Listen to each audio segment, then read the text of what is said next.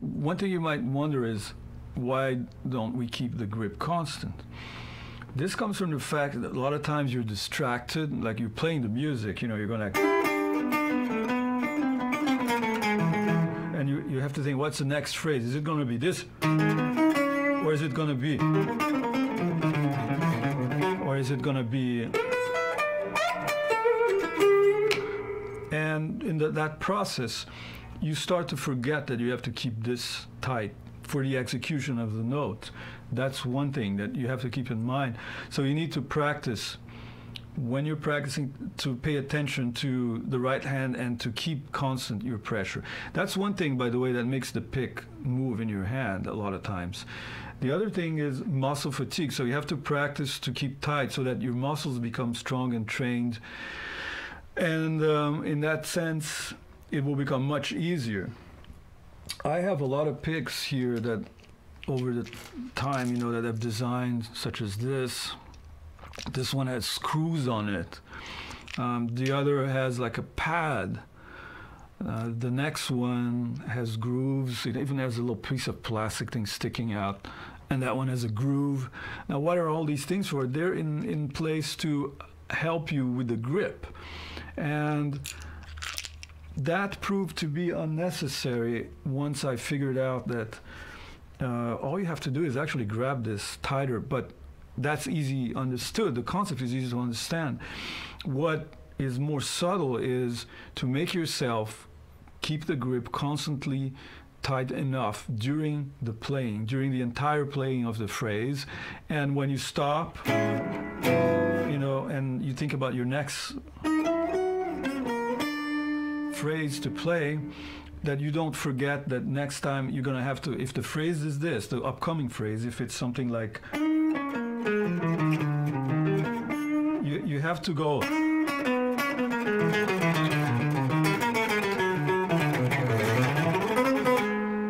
You see, everything has to be deliberately very controlled here, and you have to remember that it's not just a matter of articulating with your left hand, but also keeping the grip constant here so that the accents and the tightness of the lick comes through with the necessary clarity. And that's by making a clear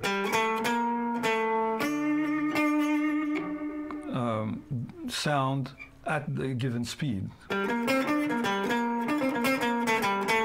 Think very much as if you were a drummer and you're practicing strokes. Everything has to be very clear, all the strokes evident, so that it becomes more comprehensible to apply this on the guitar. You know, a run is not just things like that, which are left hand generated, but when you start picking, it has to have the clarity that you might generate this way.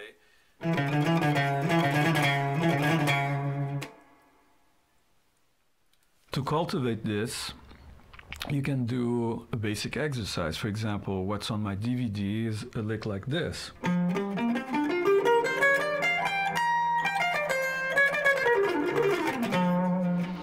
That one, it's easy to just start letting go when you increase the speed, so you have to practice it like... Now right here, you see the little mistake? That means it was a grip thing. Okay, so let's do it again. See, now it came out clear. The difference was just that the first time I loosened up on that particular note, and you have that little hesitation. Let's try this again. Notice that that one was with that particular hesitation because I loosened the grip. So let's try it again.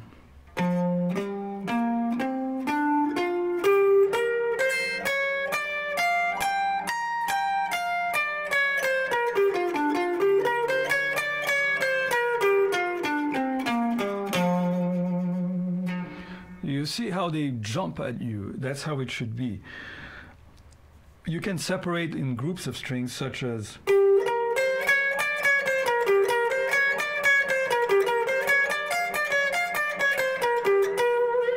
for the top three or the top two.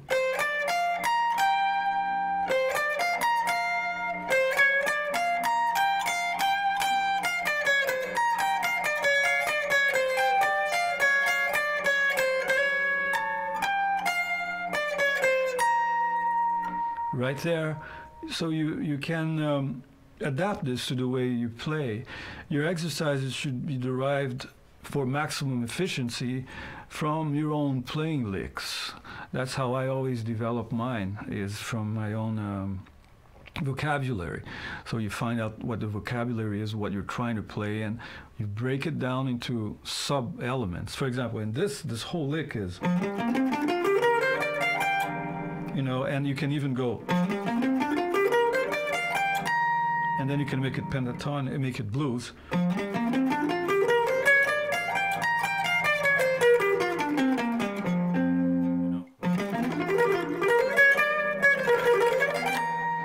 So all that is something that you derive yourself from your own intentions that you want to do when playing.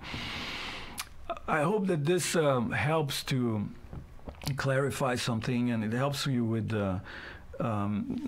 keeping your, developing your chops, so that there is no surprises. A lot of times the missed note or the pick getting stuck is actually due to right hand glitch, so to speak.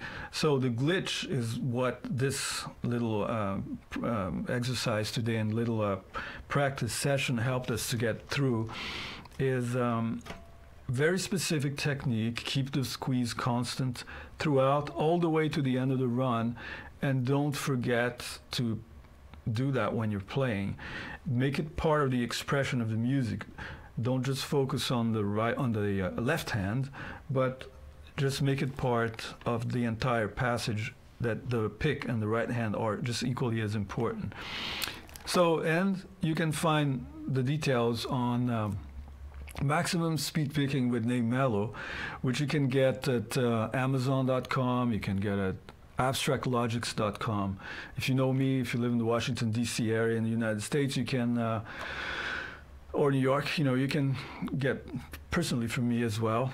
And I hope you have a blast, practicing. Practicing is fantastic if you know how to practice effectively. It doesn't have to be a drudgery at all. It's always, for me, it's always a pleasure. I come in sometimes stressed out, and you pick the guitar and it's like instant medicine for everybody. All right. Okay, so I'll see you guys soon, maybe in an upcoming episode of the GP series of instructional mini lessons.